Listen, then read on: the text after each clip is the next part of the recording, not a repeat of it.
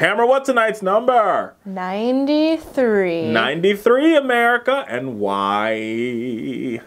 Okay, so there's a new study out that could end cancer. End cancer. Finally someone did it. Okay, so 93% of the small group of 29 participants with previously incurable or constantly relapsing acute lymphocytic leukemia have gone into complete remission after this series of tests and studies. So what this new doctor has done is completely change the way T cells interact with cancer cells. So before, T cells are your natural body's immune system, and they're fighting cells.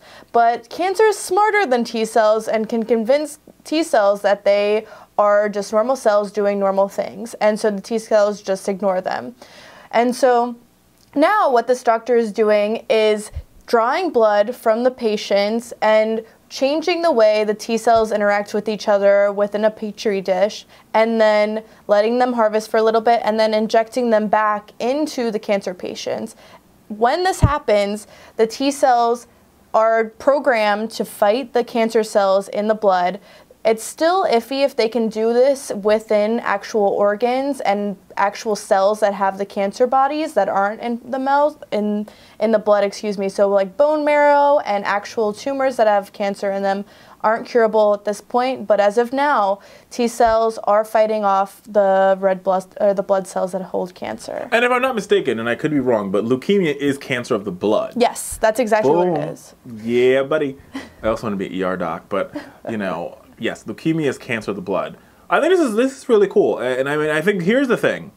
This is why it irks me a lot, mostly all the time, when Republicans, and I hate to make this political, but I think it has to be, when Republicans and these maniacs believe that we shouldn't fund R&D, research and development. Yeah. Because when doctors like this particular doctor, Dr. Riddell, Stanley Riddell, right, can do this type of research without worrying about like, oh my God, how I'm gonna pay my bills, right? And they can spend all the time doing this type of things. We can figure out cures to diseases, people. We can figure out cures to things. We're so close for a cure to HIV/AIDS. We are literally days away from a cure. Yeah, but at the same time, people are paying lots of money for these medicines to be pumped into their body. That's true. And the thing that I think is so beautiful about this is we're actually utilizing what is already in our bodies and already trying to fight off the cancer cells, and not something like a foreign body that we're injecting into a human's entity. No, totally, and I think, you know, we should spend so much more, like, and this is the problem with the pharmaceutical industry that I have, like, we should be really investing time on how we solve cancer, right? Like, the pharmaceutical industry, if they were doing the right thing for humanity, they should be working to make sure that they don't exist, right? Like, working to cure diseases and solve problems so they don't have to, you know, keep people on insulin for the rest of their lives or keep people on chemotherapy for the rest of their lives.